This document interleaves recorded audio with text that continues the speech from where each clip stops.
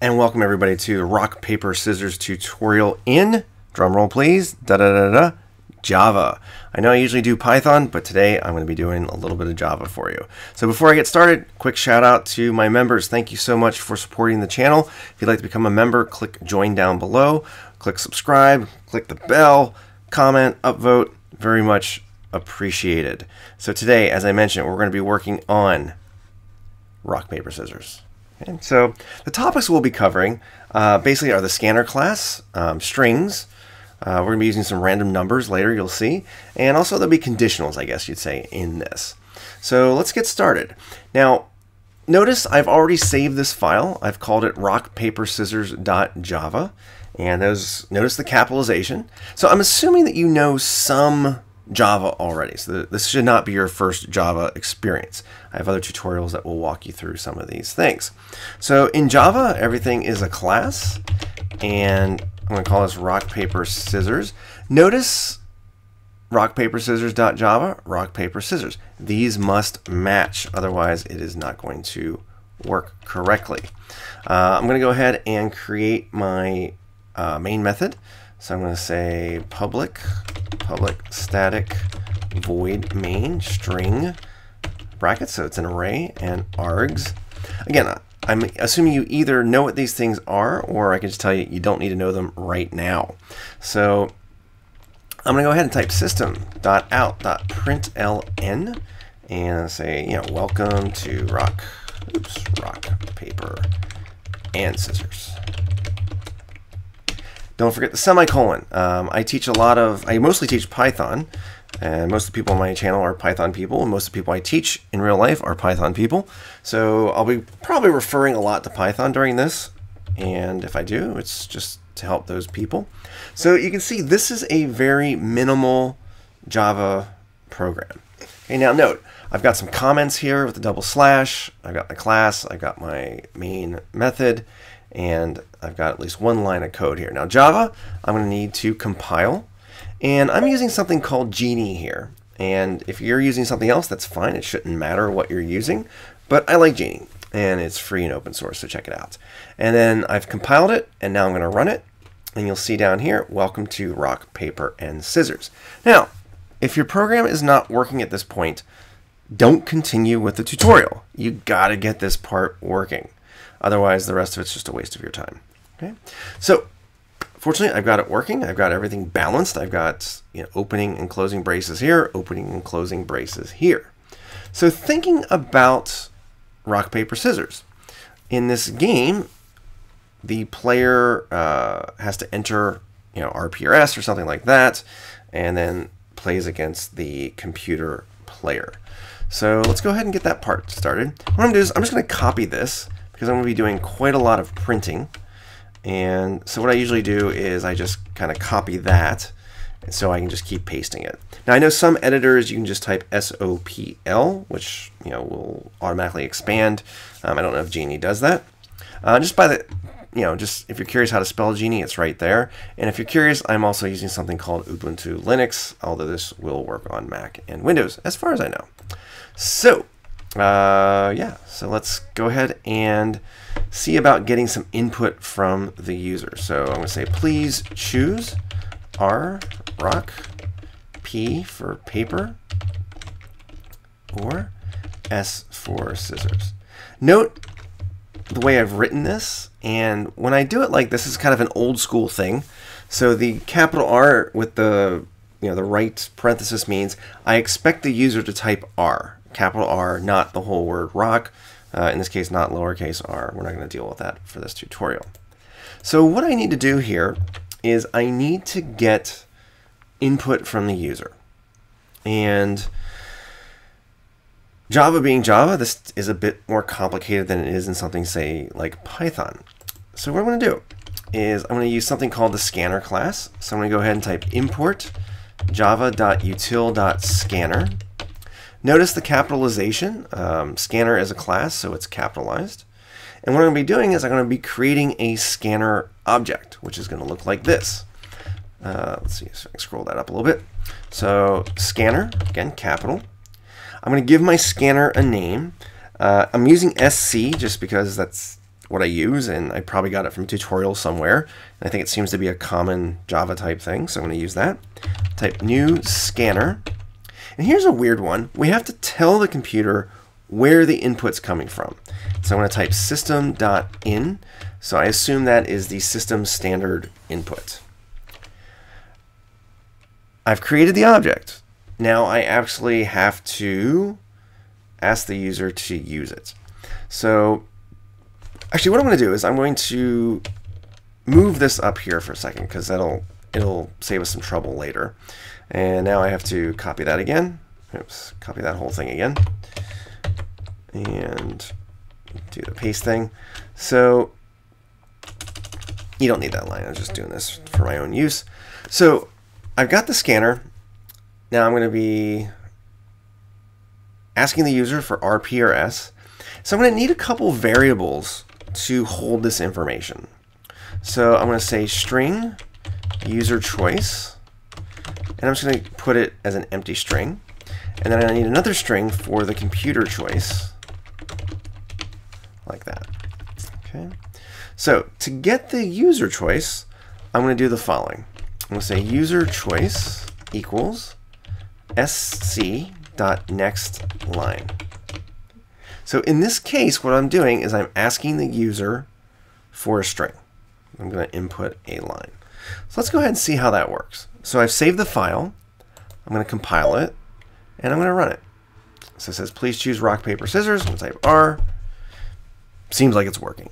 The only thing is I didn't like how the R is on the next line. So I'm going to go ahead and change this to print. I'm going to save it, compile it, and test it. I cannot emphasize this enough for beginners to save, compile, test, because what happens is, and I'll invariably get questions later, I got to line 47 and there's a problem in line 12 because I didn't check my code. Okay, it's a lot easier to fix an error at the beginning. You can probably tell this is a pet peeve of mine. Okay, so we've got a user choice.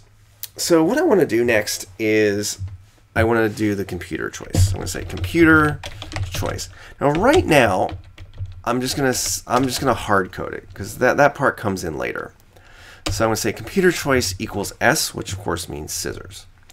So what I have to do is print the computer choice. So watch what I do here. So if computer choice dot equals, this is how you compare strings in Java. And I got that. The computer chose scissors. Of course, I know it's hard-coded. We'll fix that in a little bit. Okay. So I'm going to go ahead and save that, and I'm going to compile it. Okay, I think my computer locked up. It'll unlock in a second. It does this every once in a while. I don't know why. But basically what I'm going to do is I'm going to test the code because testing is very, very important. So there we go. So the compilation failed, and because I forgot a parenthesis. It's very, very common. This parenthesis has to match this one because this one matches that one. Let's go ahead and compile again and run it. And it doesn't really matter what I choose at this point, but you can see how it says the computer chose scissors. I chose rock, the computer chose scissors. Now at this point, what I'd probably do is I'd go ahead and just do the other two choices real quick. So, and paste that in there. I could have done duplicate, I believe, as well, which is probably what I should have done. So we got scissors, rock, and paper. So here I'm going to put rock, and here I'm going to put paper. And again, at this point, I would probably test it. So let's do scissors. Let's try rock. Compile. Okay, rock. And the computer chose rock. And we did scissors, so let's go ahead and test paper. Notice it's a capital P, not a small p. Go ahead and run it. And I can put W, it doesn't really matter. The computer chose paper. So I'm going to go ahead and go back to scissors. Doesn't really matter, but you can do what you want. So no matter what the computer choice is, now it's going to print that out. Okay. And again, I know we would normally not use 3 if statements. We'll come back to that possibly later if we have time. Okay. Now we have to determine a winner. So this should be probably familiar to everyone, but let's go ahead and take a look at the possible outcomes of Junkin. Or, sorry, Junkin is what we call it in Japan. So you can see that the player has 3 possibilities, rock, paper, scissors. The computer has 3 possibilities, rock, paper, scissors. So obviously, rock and rock is a tie, paper and paper is a tie, scissors and scissors is a tie. If the player chooses rock and the computer chooses scissors, the player wins. If the player chooses rock and the computer chooses paper, the computer wins. And so on and so forth for all 9 possibilities. So there's 9 potential combinations or outcomes of this game. There's 3 outcomes, win, lose, or tie, but there's 9 potential combinations that lead to those outcomes. So let's go ahead and take a look back at our code. And what I'm going to do is I'm just going to go ahead and code 1 possible outcome. Okay? So I've already said that the computer choice is S. Okay? So I'm just going to code S. So I'm going to say if, say, user choice dot equals rock, and it's 2 ampersands, computer choice dot equals scissors, because that's what we've coded. I'm going to put an extra parenthesis to make sure this one matches that one. Okay. And then I'm going to go ahead and copy this, because I don't want to type that whole thing in again. And close it off. And I'm going to say who won here. So in this case, user has rock, computer has scissors. We'll say the user won. Or you could say something like you won, since you are the user, but you can say the user won. So at this point, I'm just going to go ahead and test it. Because if this doesn't work, then there's no point in moving forward. So I'm going to go ahead and run it. It says, please choose rock, paper, scissors. I'm going to type R. And you can see the computer chose scissors. The user won. So far, I have exactly what I think I need to happen. Okay, so rock beats scissors. Okay, so what I could do here at this point, is go ahead and just kind of copy this. I'm going to try and Command D, which is duplicate. Okay. Now, here's what you need to think about. If I'm going to go back to this matrix real quick. Okay, so there are 1, 2, 3 situations where the player wins. So player chooses paper and computer chooses, player chooses scissors, computer chooses paper, player chooses paper, computer chooses rock, and player chooses rock, computer chooses scissors. Now we've already done that one. So what I'm going to do is I'm just going to go ahead and code all of those possibilities. So rock beats scissors, paper beats rock, and scissors beats paper. Okay. So you can see here I've coded all 3 possible wins for the user. Now what I could do at this point, I've already tested scissors. I can go ahead and do paper. Okay. So scissors beats paper. So the computer chose paper, the user won. And then I could do rock. Okay, and then I, as the user, will choose paper. Okay, so clearly it's working exactly as I expected. And I forgot to switch back, I know. I did that the last time. I had to stop the whole thing. And yeah, I got really annoyed. So all I did was I tested, I did R, I tested it, I did paper, I tested, I did scissors, I tested it. I'm not redoing the video. I only have the patience to do it twice in one night. So what I've got working here is I've got all 3 where the user wins. So I'm just going to go ahead and copy this. Actually, I'm going to go ahead and hit Command Control D, which it basically duplicates it. Put a little space here. So I'm going to change this to the computer one.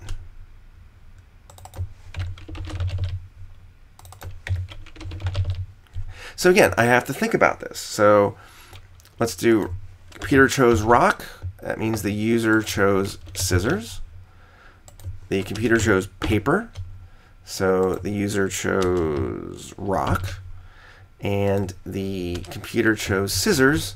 So the user chose paper. So those are the 3 ways that the computer can win. So rock beats scissors, paper beats rock, scissors beats paper. Now again, I should test this. I'll test one code, but you should test them all. So the computer is going to choose rock. So rock beats scissors, and you'll see the computer won. Okay, so trust me when I say that all these are going to work. At least I think they will, unless I made a mistake somewhere. And then we have one more case, which is a tie. And so I'm going to go ahead and duplicate this.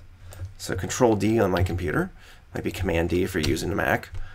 So if the user choice equals S and the computer choice is S, say tie. And so SS and rock, rock. And I'm going to copy that. I definitely recommend lots of copy and pasting to make your life easier. Rock, rock, paper, and paper. Okay, so let's go ahead and test it. Okay, it's compiling. That's a good sign. And I think it was scissors, right? Oh, computer chose rock. Let's try it again. Rock. And you can see how I chose a rock and the computer chose rock. So we have a tie game. So I'm pretty confident that this is all the code that we need for this game to work. Okay. Now, of course, the astute amongst you will be like, well, I don't want to have to hard code this because every single time now it's just going to be rock. So what we need to do is we need to ask the computer to choose randomly. And here's how we're going to do that. We're going to use something called the random class. So I'm going to say import java.util.random. And I know there are other ways to do this, so don't flood my inbox or the comments, yes. And what I'm going to do is I'm going to go ahead and create a new random object. So just like I did with scanners, I'll put it here to make it, because it looks similar. Say random, call it rand, equals new random, parentheses. Now I don't need system in for this one. I'm just going to put parentheses. Okay. And what I'm going to do is I'll put a little comment here. I'll say computer choice. Yeah, what I'll do here is I'm going to go ahead and make a new int. I'm going to call it num. Okay. And what I'll do here is I'm going to say num equals rand.nextInt parentheses 3. Okay. And what this does is this gives me an integer from 0 to 3, but doesn't include 3. So like 0, 1, or 2. Okay. Now if this was a 4, it would give me a random number, either 0, 1, 2, or 3. But because I only have rock, paper, and scissors, I'm just going to put a 3 there. Okay. Now, what I'm going to do is the following. I'm going to say if num equals 0. I'll put parentheses or braces there. Computer choice equals R. And I'm just going to go ahead and hit Command D or Control D. Say 1 is going to be paper, and 2 is going to be scissors. Okay. Now notice, because this is an integer, we defined it as an integer up here, I'm going to use double equal signs here. Okay. Now for strings, I have to use the dot equals method. So if you're not familiar with that, there you go. So what now will happen is the program will come down. We'll get a random number, 0, 1, or 2. If it's 0, it's an R. If it's a 1, it's a P. If it's a 2, computer choice is S. And the rest of the program will function exactly as it did before. So let's go ahead and compile it. Yosh. And run it. So I'm going to go ahead and choose rock. And it says the computer chose paper, the computer won. So I'm going to run it again. I'll go ahead and hit rock. The computer chose scissors, the user won. And again, I would keep testing it just to make sure everything works, but I think we tested it enough earlier, so I think we should be okay with that. And there is our simple rock, paper, scissors program. Okay. At this point, everything is working. I'm a happy person. Life is good. Okay. Now, those of you who've done some coding before probably realize, okay, well, this isn't particularly efficient code. You know, it's not good to go if, because num can't be 0 and it can't be 1 at the same time. So I would just go ahead and probably do something like else if and else if. And I could put an else if I was worried that the random number was going to be a different number, but we'll just skip that part for now. Same thing here. The computer choice has to be S, R, or P. So I'm going to go ahead and put else here,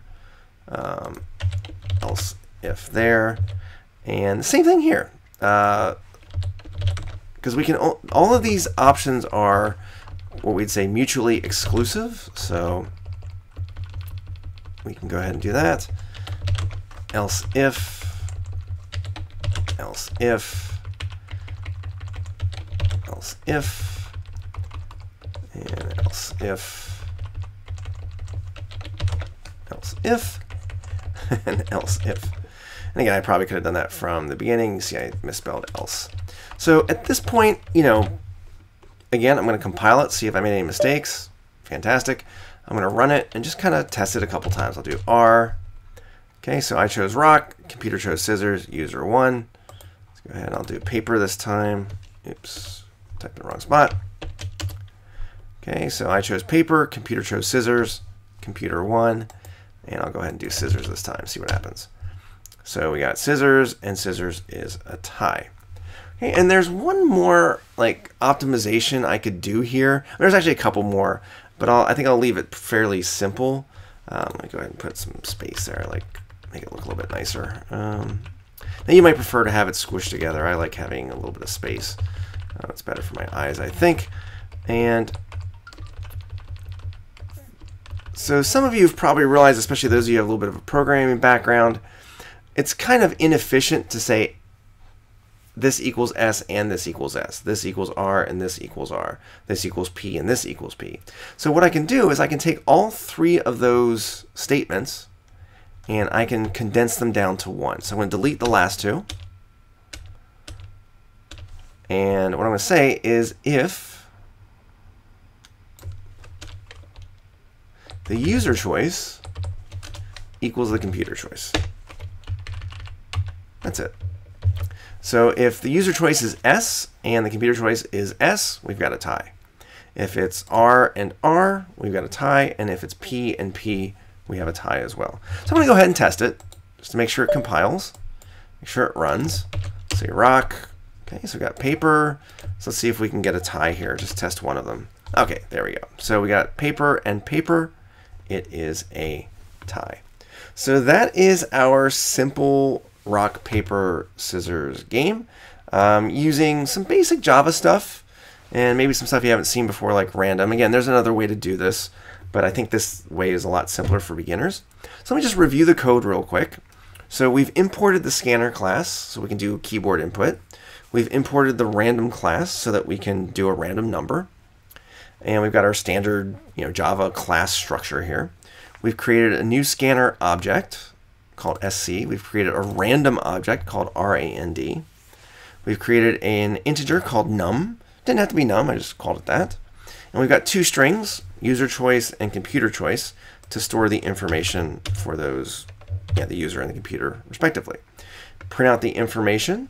Then we use the next line method of the scanner object or scanner class to assign that value to user choice. Then we use the next int method of the random class to assign a value to num, either 0, 1, or 2. If the value is 0, we set computer choice to R. If it's 1, we set the computer choice to P. And if it's 2, we set it to S. Then we print the computer's choice. So if the computer chose S, scissors, computer chose R, rock, computer chose P, it's paper. And then down here we had our statements, basically determining who the winner is. So rock beats scissors, paper beats rock, and scissors beats paper. And then the opposite for the computer winning. And then also then down here with the tie, we did a little bit of, kind of, making our code a little bit more efficient, we said if the user choice equals the computer choice, there's a tie. Now just, look what happens if I enter like, Q, basically we get the computer choice, but nothing happens. So this is something that we could deal with, but I think for beginners, this is pretty good. Just on a side note, I didn't have to do this part here. I could have done down here, I could have done something like num, equals, 0, instead of like, the computer choice equals R or P or whatever like that. I could have just kept it the 0. However, it just makes the code a lot harder to read, a lot harder to understand, because then you have to think in your head, okay, what's a 0, what's a 1, what does a 2 represent? So I think I find it easier if, we're comparing similar values. And these values I chose because R stands for rock, S stands for scissors, and P stands for paper. So those are some of the kind of choices you want to make as a programmer, to choose good values that make sense, to choose good variable names that make sense, because you want to be able to remember what you did when you come back to it, and you want other people to understand what you did as well. So anyway, that is it. That is rock, paper, scissors. I'll put a link down below to this code on my GitHub. I'll put a link down below to my other Java tutorials in case you haven't done a lot of Java, and it'll show you most of these things. The only thing you might not see in the tutorials is random, because that's something new that I'm using now, and I just learned about it a couple days ago myself. So yeah, hope you liked it. So thanks for checking it out. Again, if you can, join as a member. You can subscribe as a subscriber, and definitely click like, and any questions in the comments below. Thanks again, and as I like to say, keep on coding. Take care.